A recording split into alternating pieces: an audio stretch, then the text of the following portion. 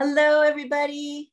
So glad to see all of you popping into the room. A beautiful crowd of friends and family and new folks who are soon to become friends and family. We're so glad to see you all today. Thank you for being here. Hello to everybody out there on Facebook Live. Thank you so much for joining us. And hello to all of the crowd in this room. Arlene in California, Susan in Ohio, Anne in New York, Nicola in the UK, Julie, hello in Ontario. Glad to have you with us today. And Dennis in British Columbia, Candace in Maryland. Hello, Robin. Nice to have you with us today. And hello, Doug in Vermont, Hindi in Toronto, Deborah in Kentucky, Janet in Georgia, plus Janet's cat's tail. Peter Amadon, glad you're with us today. One of our regular song leaders coming in from Vermont. Dion in Connecticut, Sue in California, Carolyn in Idaho. Hello, Gay. Nice to see you today. And Delhi in Maryland, Storm in Mass, Caroline in Maryland, Kathleen in Albuquerque, and Bonnie in Idaho. Who else do we have? Hello, Susan. Nice to have you with us today. And Lucy in Milwaukee. Great to see you again. It's been a while. We're glad you're back. George, hello. Nice to see you today. And Lynn in Connecticut, Christiana and Bob in Rockville, David in upstate New York. Hello, Susan in Seattle. Sheila, hello in Florida. Karen in Oregon, hello. Barbara, Dean in Massachusetts, hello, nice to have you today. And Aloysius also Massachusetts. Anna in Maine, hello, glad you're here. And Rosalie in Michigan, hello. Jan, hello, nice to see you today. And Nancy's Cow in Washington, and Dan in Virginia. Hello, Jim Harkless, also one of our song leaders in the room to us today. Hello, coming in from DC. Trish in Victoria. Hello, Bob, nice to see you today. And Arden, hello, in Western Mass. Anne, hello. And Gary in Mass, and Rosemary in Maryland, and Sean, glad to have you back with us again. Carol in BC, lots of new faces today. Welcome to all these new faces, and welcome, of course, to everybody whose place I don't know where you are coming from, but I hope to learn. Lisa, hello, coming in from Indiana. Nancy in Vermont. Hello, Catherine, and Brian, and Nancy, and Kevin in New Hampshire, Luda in BC without Mark today. Hello, Mabel and Bob in Mass, Anne in Maryland. Hello, Julie and Becky in Vancouver. And hello, Pam and Jenny in Victoria, Martha in Oregon, Tom, also Victoria, Fred, Maryland. Hello, Greg, coming in from DC, and Dwayne, nice to see you, Jane and Beth, and lots of other folks off video. Really glad you guys are all with us today. There is nothing like being in a room with 92 of your closest friends singing a song on your basic average Monday, which is not basic or average because it's President's Day. Deep breath. Hello, everybody. So glad you're here. Welcome to the Daily Antidote of Song. We are here every day at 12 noon. For those of you who are new to us, we are coming somewhere around our 310th day or so of singing together since this pandemic started. And we're so glad you've decided to join us today for another special day. We are in the middle right now of Singing for Racial Justice themed weeks. So this 2-week period right now, we have all songs of racial justice, and we are theming our discussion also to the same topic. And we hope you will stick around for the discussion after the song. A couple of quick notes. The lyrics are in the chat. It's only one sentence. That makes it kind of easy. And the donate link, there's Reggie laughing at me already. Haven't even started. The donate link is in the chat. My email is in the chat. So if you want to email me to either get on our Daily Antidote email list, where we send the lyrics and the song leaders in advance. We also have a snazzy flyer right now that I can send to you. And I also love hearing questions and comments. So please do email. And I would like to thank today Katie Abadou, coming in from Maryland, who is running our tech today. Thank you, Katie. And I would like to bring to the center of the stage the laughing fool. Reggie Harris. Yeah. Come on. Yeah. Reggie Harris, who has sung with us since the very first week we started this program. Not all 300 days, but many of them. And we're so glad to have you back, Reg. We've missed you, and we're glad you're here. Well, I'm thrilled to be here. And I was just thinking to myself last night, tomorrow I have a day off. I can't believe I have a day off.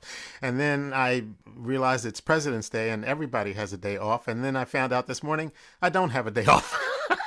I missed my first appointment this morning. I got a text from somebody that said, I'm in the Zoom room. Where are you? And I was like, oh, God. So, hi, everyone. But I figured we would take a nice, easy song. It's call and response for the most part. And this is a song from my childhood that I've kind of reworked a little bit. So yes, the chorus is one line. I ain't gonna grieve my Lord no more. And so regardless of your faith path, we're just going to sing about grieving God, grieving the universe, grieving the light that is, put it in your own context. But there's lots of stuff that's been grieving us over the last year. So we're going to let some of that go today. And the chorus goes like this. I ain't gonna grieve my Lord no more. I ain't gonna grieve my Lord no more.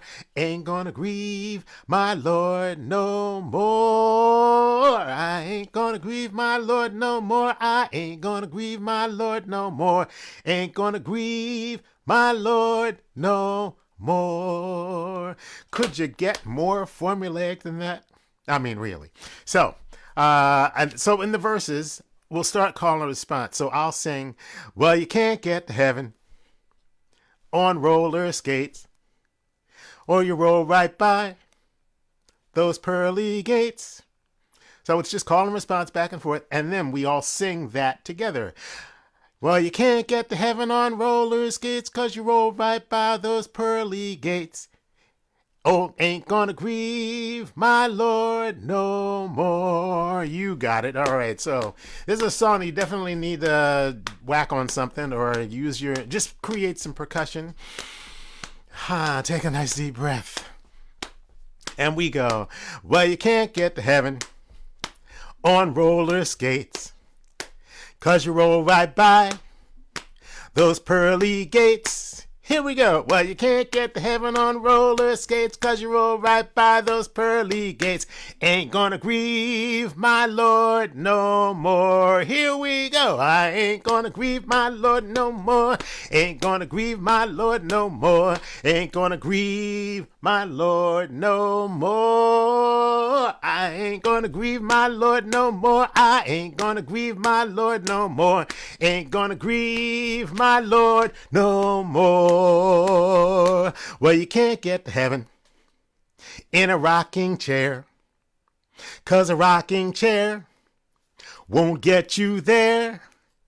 Well, you can't get to heaven in a rocking chair, 'cause a rocking chair won't get you there.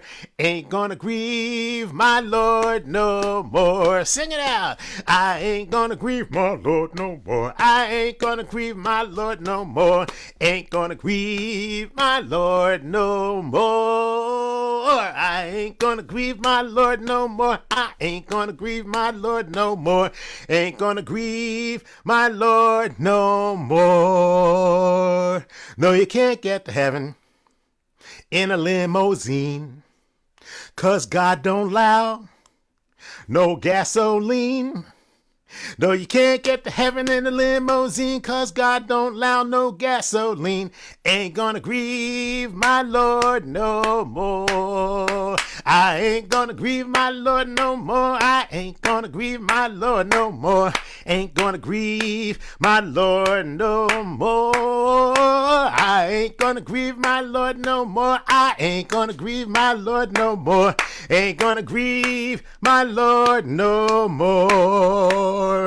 No, you can't get to heaven if you stand for hate, 'cause God does not discriminate.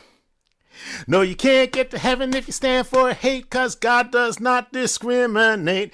Ain't gonna grieve my Lord no more. I ain't gonna grieve my Lord no more. I ain't gonna grieve my Lord no more. Ain't gonna grieve my Lord no more. I ain't gonna grieve my Lord no more. I ain't gonna grieve my Lord no more. Ain't gonna grieve my Lord no more. Well, if you get to heaven before I do, just drill a big hole and pull me through. If you get to heaven before I do, just drill a big hole and pull me through. Ain't gonna grieve my Lord no more. I ain't gonna grieve my Lord no more. Ain't gonna grieve my Lord no more. Ain't gonna grieve my Lord no more. I ain't gonna grieve my Lord no more. Ain't gonna grieve my Lord no more. Ain't gonna grieve my Lord no more. One more time. I ain't gonna grieve my Lord no more. I ain't gonna grieve my Lord no more. Ain't gonna grieve my Lord no more. I ain't gonna grieve my Lord no more. Ain't gonna grieve my Lord no more. Big finish. Ain't gonna grieve my Lord no more. Woo! Reggie Harris. So I think, one of the things we've been talking about in here is how important it is to keep our spirits up, even while we're dealing with tough issues. And so just the notion that we can go from talking about the fact that there's a lot to be grieving about right now to singing about limousines and roller skates and laughing while we're singing, right? We know the big picture, and then we lighten things a little bit, and then we can actually face the big picture, right? And I'm so grateful that you brought that to us. Before we switch into talking about racial justice, can you just tell us a little bit about the song? You said you tweaked it a little bit. Tell us. Well, I, sang that song in the church where I grew up. We, of course, had all kinds of youth groups, and I seemed to belong to most of them. That was my mother's doing. And they were fun. We kids would get together and we'd sing songs and we would, learn stuff. So I sang that song, and then I forgot about it for years. And I was doing a concert actually at a summer camp for adults, and I was having a song circle, and one of the people stood up and sang that song, and it brought it all back.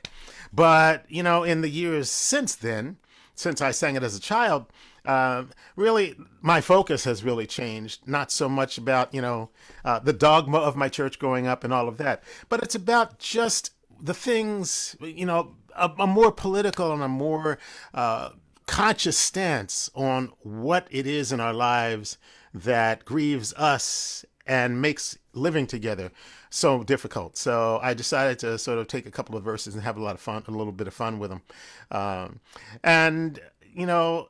We have so many things that divide us, and so many things that we see on a weekly basis, particularly, in the last few years, that drag our spirits down. And one of the things that I've always thought about in my performance, and certainly this has been something that really I always try to do in my concerts.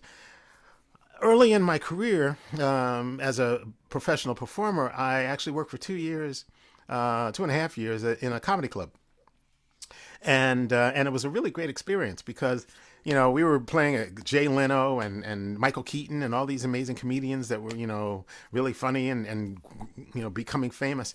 And I watched them, played in that comedy club for 4 nights a week and watched all of them and watched the way they handled things. And one night, one of them said the reason that they were having musicians in was because they needed to sort of get people to cleanse the palate of their ability to take in comedy. So you'd have a comedian, you have another comedian, then they'd have a music act, and then you have another comedian, and a music act. And the one comedian said, the people have a limited capacity to take in things, and there are only so many laughs in a room. And I thought, wow. So as a performer, you have to think about your audience, and you have to think about, how many, heavy songs you're sending their way, and how many times you're asking them to sing songs that are complicated. And sometimes you just need to lighten the load and have a little bit of fun, or a lot of fun, before you take on the next big issue. So I'm always looking for songs. Some I've written, but writing good comedy songs is really hard work. And so sometimes you can find songs, and sometimes they're just songs that people use as children's songs, which that would definitely class, that can interject a message while at the same time, have a bit of fun with it. That's great, Reggie. I love that. And that notion of the palate cleanser is sort of, if you back that up, you can see that's really about everything we do in life, right? That too much of a single thing, and you start to either get numb or you start to get, so that notion that we do different things to take ourselves on a journey that ends up in a connected whole. Yeah. And so what we were talking about actually right before we opened the doors was that idea that we've been in this pandemic now for closing in on a year. And there is, by its nature, an awful lot of sameness that we do every day. The days have become all just one day, and work and your office have become your office, your living room, it's all become one thing, right? And whether or not it's a Saturday and you're working, it's all kind of become a single thing. And that notion that we have to find places to come out of that and do something different is, I think, what's driving so many people to all of the Zoom concerts and all of the new ways that people are finding the book clubs and the things that are like, let's change up the scenery, basically. And so I love that you are doing that in here for us, bringing us very specifically something laughing and fun, because you know that in here we're serious sometimes, or a lot of times, and especially now during our racial justice weeks, we've been kind of tending towards more serious discussions. So on that note, I'm going to ask you, sort of on the serious side of things, how are you feeling? It's been, as I just noted when we were in the room just before we opened, the 3 I's, right? So we went through insurrection, inauguration, and then impeachment, all in a row, bang, bang, bang. And we've all kind of been, you know, shaken up. So how are you feeling after having just experienced this month of January into February? Well, for me, it's been a real mixed bag of sort of a lot of different projects that I'm sending out. I have all my videos now that I recorded out at schools, and they're playing the videos, and now I'm going on and doing question and answers for, different schools on different days.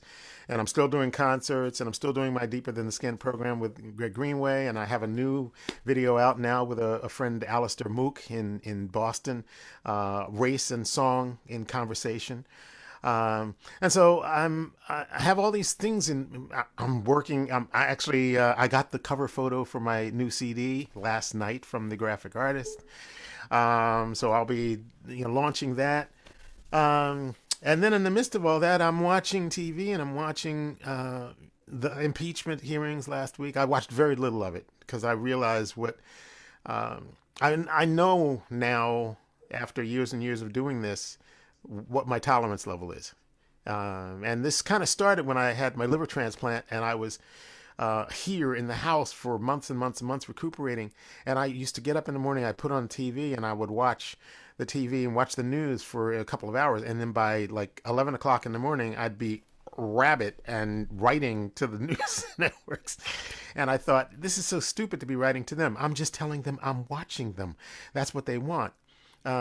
So in those days, and this is, back in 2008, 2009, I just said, I have to really pay very close attention to what my tolerance level is and stay below it. So last week was a stay below week. I had a lot of stuff that I was doing, a lot of outreach, but for the most part, I really, the idea for me is I have to keep myself in a place where I can be light, where I can be positive, where I'm not feeling so disengaged and so numb that my message and the songs that I want to sing are diffused or completely canceled by the fact that I feel so powerless. I don't want to ever feel powerless. So the way I go about that is to control the input. So right now, I'm feeling really positive, and not because I think things are going well.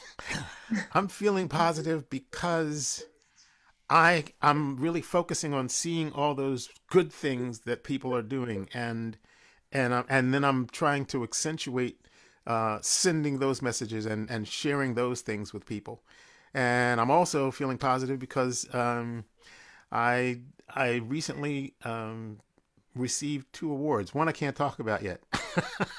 But one is from the W.B. Du Bois committee in Great Barrington. And so I mentioned in one of my my outreaches that, I haven't received a lot of awards over the years. And, sometimes you watch people get awards and you get, recognition for this and that.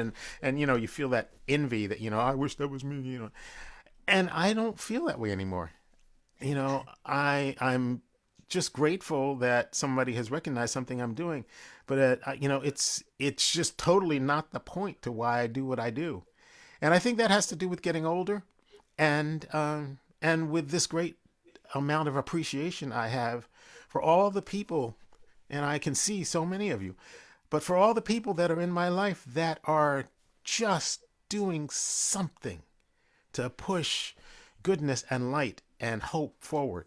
And and so I feel like I have worked hard to surround myself with people who are light in the world. And I don't have time for the other. We had a conversation at dinner last night. I was having dinner with Sonny Oaks and two other friends, and we were just talking about, you know, the connections of people that you surround yourself around. And I was just reflecting to them that there have been people in my life who were drains in a number of ways, and I just allowed them to go away. I just didn't put energy into their energy, and over the course of time, it's not that they don't exist, or that I send negative energy their way. That's the point. I just try to keep myself away from that, and the songs do that. I was doing a concert on Friday night, and in the moment of the concert, I just had this revelation as I sang into this little camera of how blessed I am to be able to not only sing songs, but to celebrate them in the moment that I'm singing them. And in that moment, I just became aware that I have lifted to another spot. And it's a good place to live. And so, I'm trying to live there as much as possible. I know that was the NPR answer to your question. No, that was a great answer. And that idea that, like, whether it's people or whether it's the news, staying away from the negativity is super important in a time when we're all struggling potentially with some levels of grief or anxiety or depression or loneliness. So I think that's beautiful, Reggie. Thank you for sharing all that.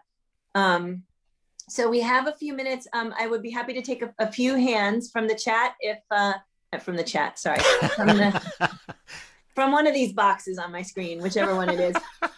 Just wave at me if you would like to ask a question of Reggie. I did see, Reggie, while I'm looking around, somebody who asked if you could say a little bit more about the award that you just got that you can talk about. Oh, yeah. Well, I was nominated, actually, by Barbara Dean, I think, who's here today, for an award that the W.B. Du Bois Committee in Great Barrington awards, and I thought, oh, that's very nice, and then they are giving me the award, so it'll take place actually just in a couple of weeks, and celebrating that great man who was, just such a powerful force in identifying the issues of race and of class in this nation.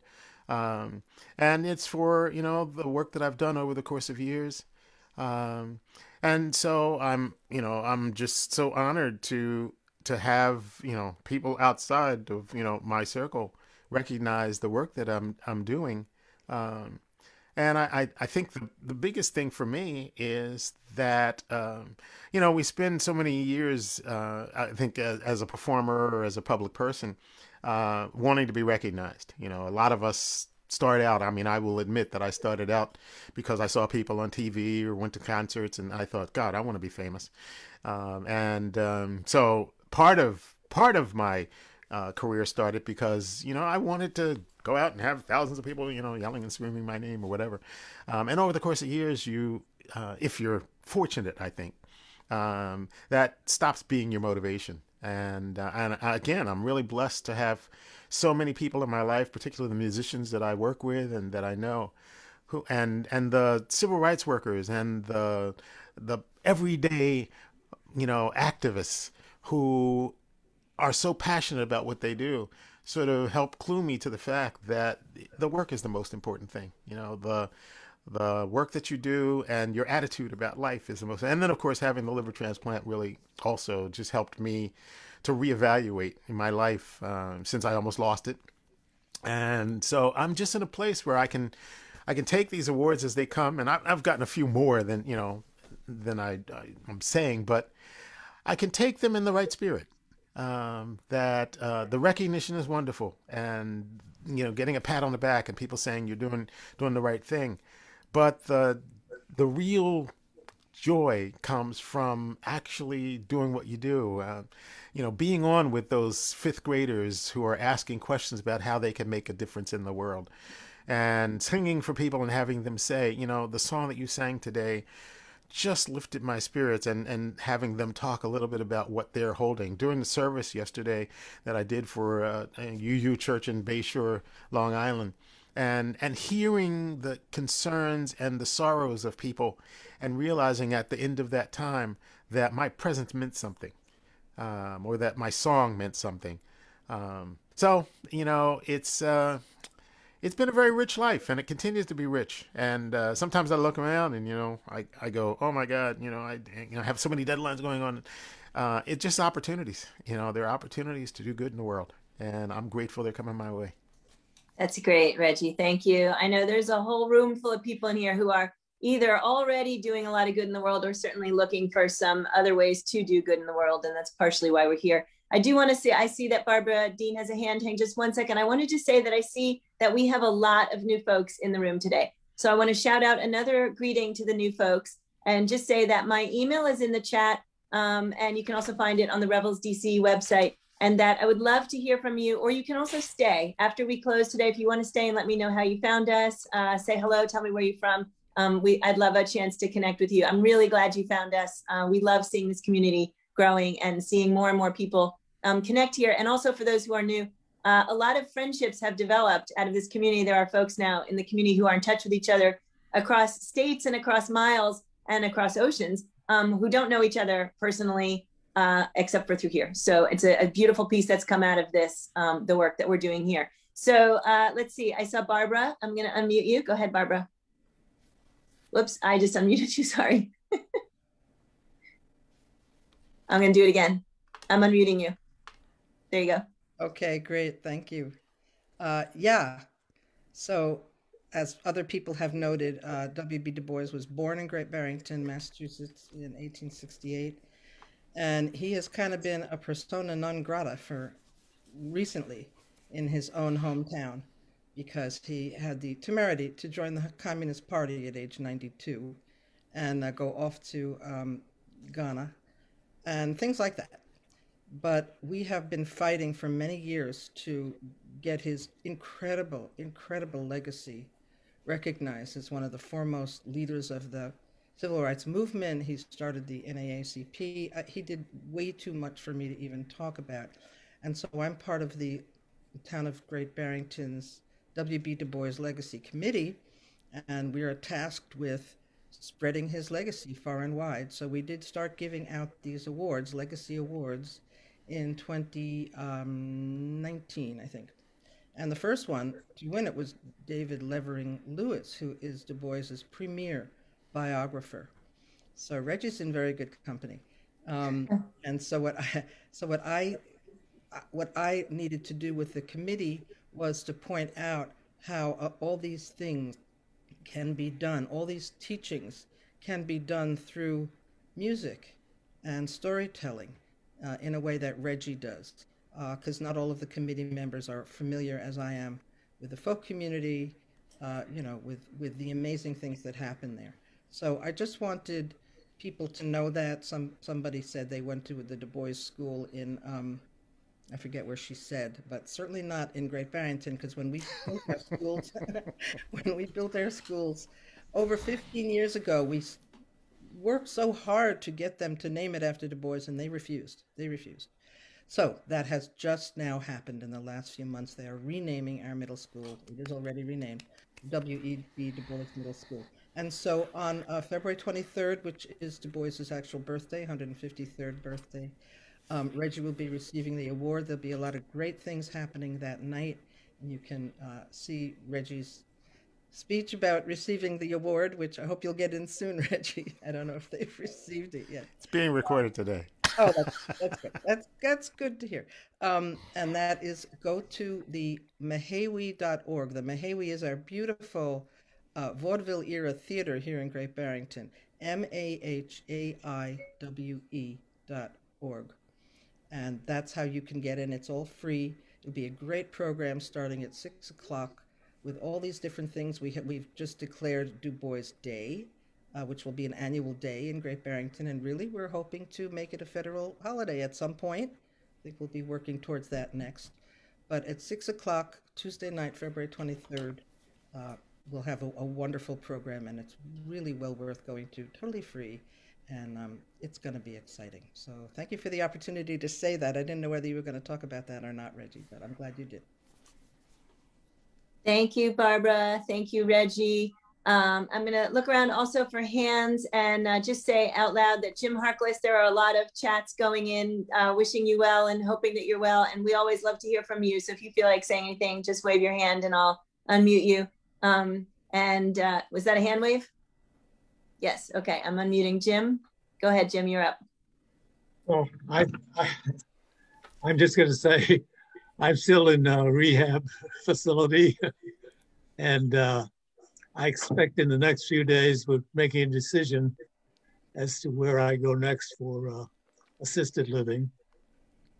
And I'm so fortunate that I can still sing. And Reggie, you were wonderful. And, so are you, Jim. Well, Du Bois, of course, is one of my heroes. He was a fantastic person, a Harvard man like me. And he was so prescient. And it's wonderful what is happening in his hometown now. I'm so happy for that. And I'm just happy myself to still be fortunate to be around and enjoy this wonderful group of people. Each time I come in, I see a lot of the same faces, and I've gotten to know many of you myself. I particularly like the children, and I think there was at least one today.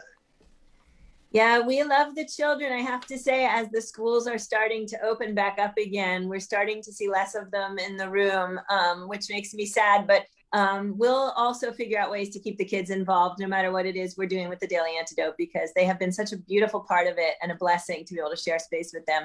And Jim, everybody in this room is sending you huge hugs and huge recovery wishes. And wherever you go, into whichever facility you are next, make sure that you tell them they need to have very strong Wi-Fi so you can keep singing with us. Yes, well, actually, whoops. Next Sunday, I may be moved, and I put in a plug for Jubilee Voices. We'll be here next Sunday. They actually sing a solo. That's great. I love it. Thank you, Jim. Thank you so much. So stay tuned. We'll put links into the emails about any of the Jubilee Voices stuff that's coming up. And I'm going to see what time it is. We could probably take one more hand. I'm going to look and see if there's anybody else who has a hand up. Wave at me really madly, please, so that I know that I'm, yeah, like do a dance or something so that I can see you. I'm doing another scroll through. Please wave, wave, wave, wave, wave if you're waving at me. Wave. I see my friend Peter Amadon waving. Peter Amadon. All right. Wait, I didn't see Peter. Where is Peter on my screen? There he is. Okay, Peter, go ahead. I just want to say hello. Thank you, Reggie. And I also want to tell you that that was amazing to hear you sing that song, because the last person who sang that song, who I heard lead that song, was my dad. We used to lead Sings Around the Fire. He was once or twice a year singing leader. He was a total natural. And I realized that I got a lot of what I know from watching him. But that was one of his, that was a real workhorse for him, that song. Oh, I love it. Very, very fond memories. Well, we have one more connection then, don't we, Peter? Peter has definitely been one of my connections to growing as a musician and to the collaboration of song leading. And I'm just so honored to have your friendship. Thank you, Reggie. Thank you, Peter. Love it, love it, love it. Greg Lewis, did you have a question? I'm unmuting you. Go ahead. Thanks. Reggie, I'm interested in, there's always a danger of trying to read too much into words in a song. There's a danger in not reading enough. I'm interested in the word grieve as many contexts, and in this song, you could run immediately. I'm not going to offend my Lord anymore. Susan asked me and said, well, if you put commas around, not going to grieve my Lord no more. And then there's grieving, for not doing, not doing enough to do, and And I'm just interested over time how you have dealt with that word. You know, it came as when you were a child. Does it matter? Do you ever talk with the kids that maybe you're singing with about meanings of that and that word? Just sort of how that song, you know, comes out of your soul. That's a great question. And, you know, it's really funny. The words matter. And the intensity of their connection to both our beliefs and our actions, I think. That word for me, I think growing up, I mean, we sang the song, but I don't think I, as a child, gave it a lot of thought. Although, you know, we were growing up in an evangelical Baptist church, we understood the concept that, you know, God as an entity wanted us to be the best we could be. And that actions that were less than, actions that hurt others, just broke the heart of. I think that's what I would say, broke the heart of. And so I think in that context, I sing it from a place of just saying our actions create sadness in the world in ways that diminish our ability to be the best that we can be. And I always think of, in my first year of college, I went to a small college in Atlanta, Georgia, and I had this one professor who on this one day was, you know, doing this lecture, and we were all sitting there. And then he opened it up for questions and answers, and one of my fellow students asked a question. It was about personal responsibility and accountability. And they asked a question that just showed that he had gained nothing from 25 minutes of lecturing.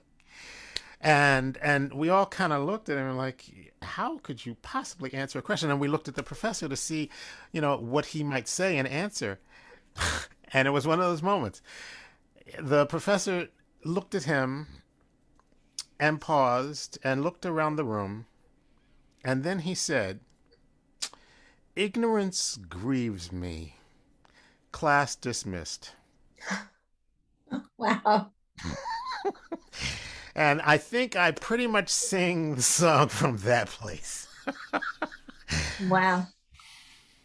That's tremendous. That's really amazing. So one of the things that we've been learning in this room is that sometimes people are going to say things around us that we have learned now aren't the best way to say things, or aren't showing the kind of awareness that's necessary. And then how do we respond? And in fact, we've talked in this room about the fact that that's one of our toughest roles right now is, you know, in other parts of our life, we learned to kind of just like wince a little bit and look the other way. But now we understand part of the anti-racist training is to say directly why that is not okay, or why there might be other ways that one needs to open up their minds.